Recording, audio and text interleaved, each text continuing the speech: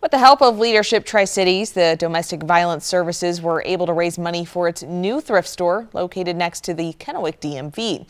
Fashion with Compassion is a fashion show they held this weekend.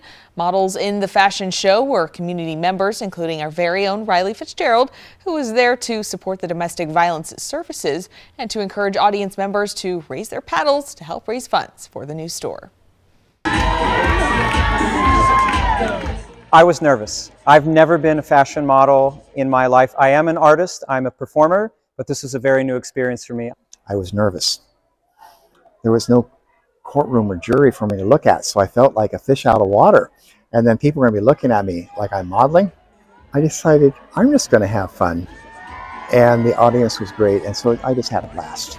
Opening their pocketbooks and the wallets and getting out of their comfort zone, like being a fashion model on a runway.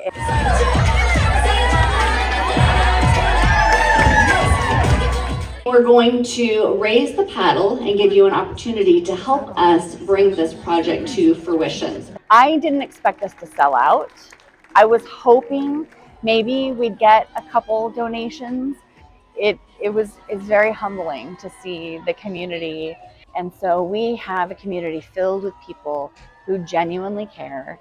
I'm very proud of Class 26's work. It's a very poignant issue that they've chosen to tackle, and they've done it in such a fun and creative way. And it seems like they've raised thousands and thousands of dollars already. It's one thing when you have a passion for something because you experienced it, and for other people to pick up the baton of that passion and run with it when they don't have any other motivation other than your story.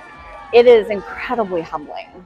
Supporting these victims of domestic violence is a critical element in our community, and it's difficult to talk about, but something we need to do.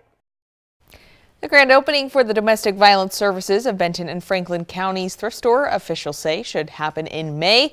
Leadership Tri-Cities and the Domestic Violence Services are putting together the finishing touches.